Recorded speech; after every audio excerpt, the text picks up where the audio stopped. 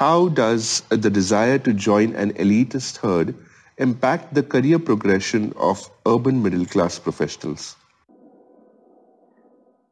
They themselves restrict the choices for them. By trying to follow an elitist herd, they are following the herd irrespective of what they wanted. And they just flow with the system.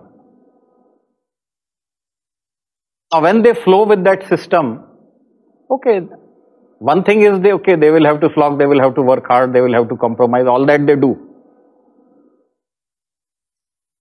And they do well also in professional life like that sometimes.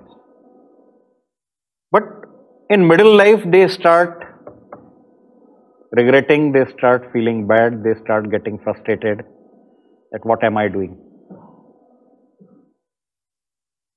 Because they don't love the job that they do.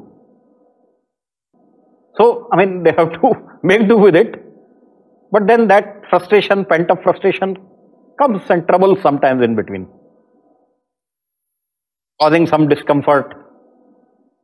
And that happens. And later that starts telling on their performance as well as creativity and their drive. And not to speak of their physical health also, because they compromise too much. They put in long hours. They neglect their exercise, they neglect sport. They neglect their daily pampering their own bodies. So it takes a toll on their health also later part of their life. So some way or the other it does affect finally the mental well-being. According to me, status, money, all that is fine. The bottom line ought to be the happiness. After all this, are you happy? If you have to summarize life, that's how it should be. You have to ask this question. Are you happy? If in the end you are not happy, everything is waste.